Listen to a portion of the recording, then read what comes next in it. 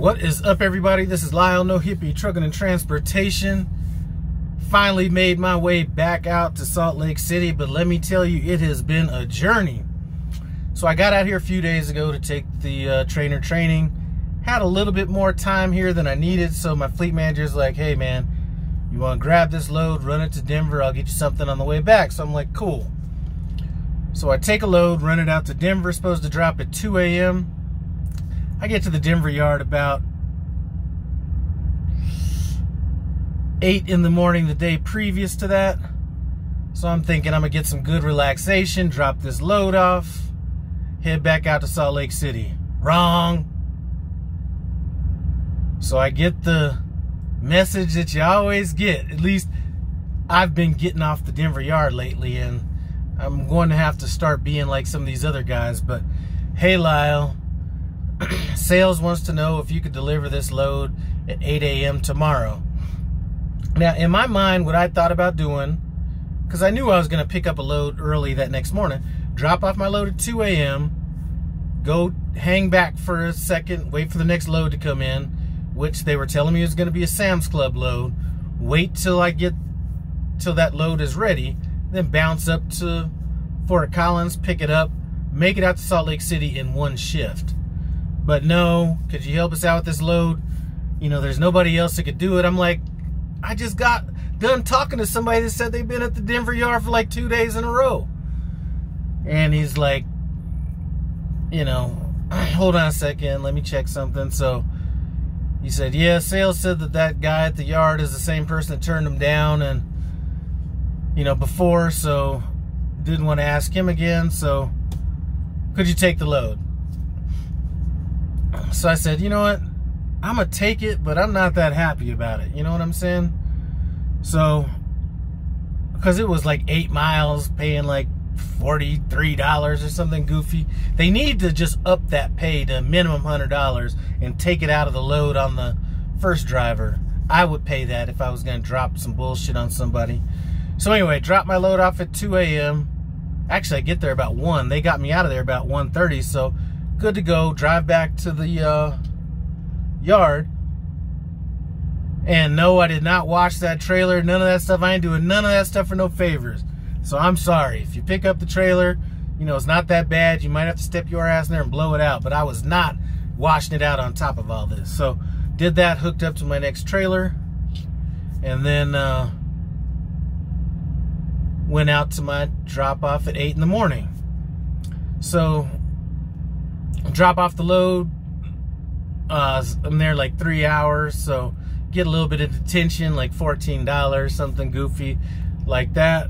And I'm just leaving the shipper or receiver, and I just sent a text because it was the same fleet manager on duty, not mine, that, you know, had asked me to do this favor. And I said, in hindsight, I would have paid somebody $100 myself to drop this load. I don't think anything about it. I get a load sent over, and he's like, hey, the load's ready at Sam's Club. And I said, you know what?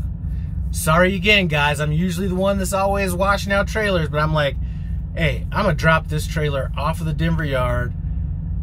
Actually, my first trailer was not dirty. That's right.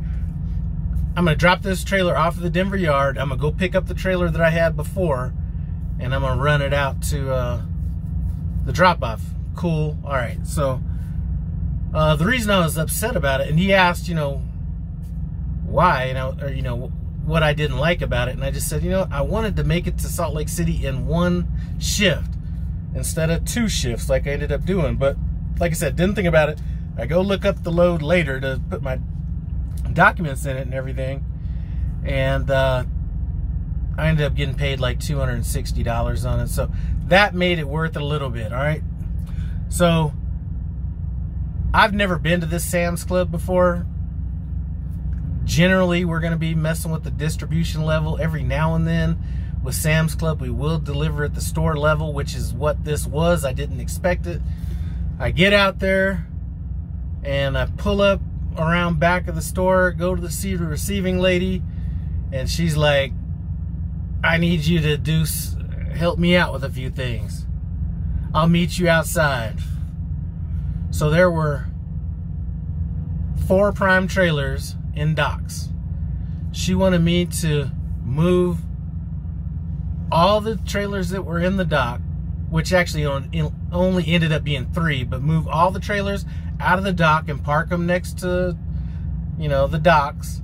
Take one of our prime trailers that was there that was loaded, put that in a spot, and then once I emptied these trailers out, put the trailer in that I brought, and then take an empty. So I ended up just taking the last trailer that was in the dock. It was empty. So that's a lot of work. And you know what? I'm here to, you know, one of the things I'm gonna get done here is get the catwalk replaced on my truck, because that damn thing bounced off my truck. So I don't have a catwalk on there right now. So typically if I was gonna do something like this, I would, you know, take off my air, electrical lines, all that kind of stuff, lay them on the catwalk, and then just do what I gotta do. But since I don't have a catwalk, I had to put those back into the little holder things every single time. Man, that wore me out. I'm just saying. And there were those times when I'd, like, you know, because I wasn't rolling the landing gear up all the way, so I just rolled up a little, but then I get in the truck and I forget that I didn't have my electrical line, you know, my air lines and all that stuff in, so I'd have to get back out. It just wore me out. So finally did all that. The lady thanked me for forgot how she put it, thanked me for not, basically for not being a dickhead about it. And drove down to the terminal. I got my student, and I'm not calling him a student, but my trainee co-driver, he is already here. And I was like, man, I can't meet you today. I am too wore out. So I was about to put my truck into Bay 61 out here for an assessment to see if they could do it right there, or what would need to get happen, or what they would need to get the thing done. And I was like, you know, I'm too tired. I'll just deal with it tomorrow night. So went up, took a shower, and when I was done with the shower, I was just like too wore out to make that walk back. I was like, man, let me just chill out in this TV room for a second. Ran into a guy that used to work at Wilson Logistics, and said he made the move over to Prime once Wilson got bought by Ashley Furniture, and I guess it's a shit show over there at Wilson right now, from what he said. Had a nice little conversation with him, allowed me the chance to regenerate, and came down here, got in the truck, made a call to my wife, and I'm about to be comatose here in a little bit. But them Sam's Club's loads, you know, I've done them before. I think I've done 2 in Idaho, and you know, it's always the same thing, because you pull this trailer out, you know, and then put your trailer in, and then you could take that trailer. You know, that's usually it. But you know, 4 trailers and then put 2 in docks, I was wore out. So anyway, start this training to be a trainer class tomorrow. It's been over a year since I had done any training, so I got to go back through that class. Supposed to go till Friday, and then depending on how I feel, we may not leave till Saturday or Sunday. I don't know. I may just wait till my fleet manager comes in, tell him what I'm looking for, and just relax those few days, or unless I see a good load going where I want. But that's about it, guys. Just wore out. Some of you young bucks, you know, that would have been nothing. You know, get out there, hop up and down 45 times, do all that stuff, drop a trailer, but that's a lot of damn work. Anyway, I'm about to get off here, come back here and go to sleep. Do appreciate you guys stopping by No Hippie Trucking and Transportation. As always, comment, subscribe, and I'm out.